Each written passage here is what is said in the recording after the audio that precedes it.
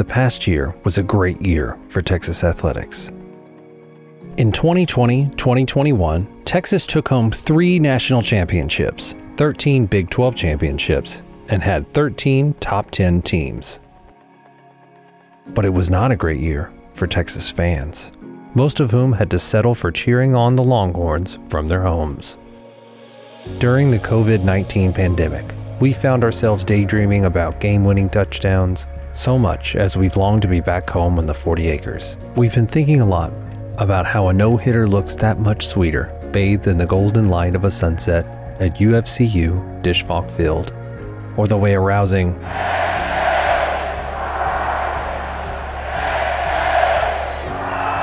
can make us forget about our aching legs after trudging up the ramp at DKR Texas Memorial Stadium.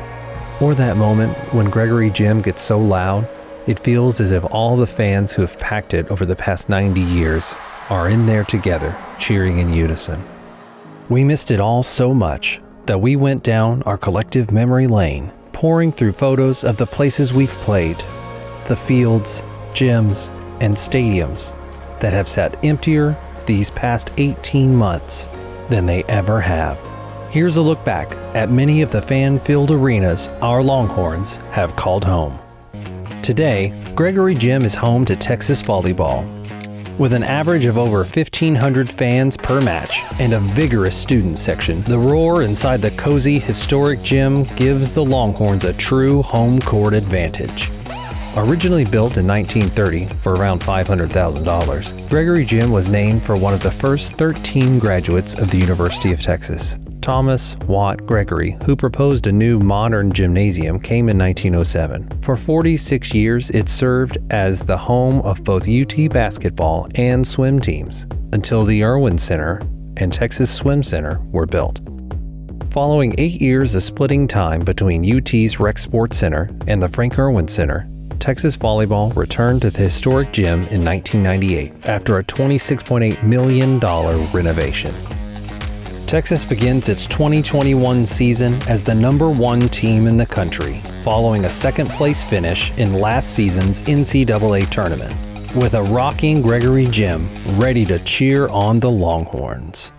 Next spring, the Frank Irwin Center will be replaced by a $338 million public-private project, the Moody Center. The over 40-year-old Irwin Center hosted its very first event, a men's basketball game versus the University of Oklahoma, on November 29, 1977. Over the years, it's housed a women's national championship team, hosted the Dalai Lama and Paul McCartney, and been the site of legendary coach Jody Conrad's 800th victory. New men's basketball coach Chris Beard and second-year women's coach Vic Schaefer are poised to give the Drum a proper send-off before moving to their new digs down the street.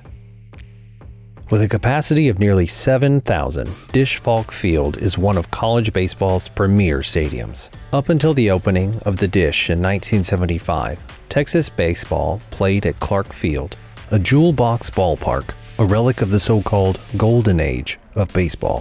From 1928 through 1974, outfielders had to contend with the limestone cliff, Billy Goat Hill, that ran from right center field to the left field foul line. After a heartbreaking loss in Omaha, ending Texas's 50-win season, the Longhorns returned to the Dish next spring, ready to add a 2022 NCAA Champions banner on the wall in left field. Today, Darrell K. Royal Texas Memorial Stadium is in its 98th year of operation and can seat almost 100,000 fans. In 1924, Texas played its first ever game at what was originally a 27,000 capacity War Memorial Stadium. In September, the Texas faithful will return at 100% capacity to a fully enclosed DKR Texas Memorial Stadium, ready to cheer on a new head coach, Steve Sarkisian. Here's to another winning season for all of our players and fans.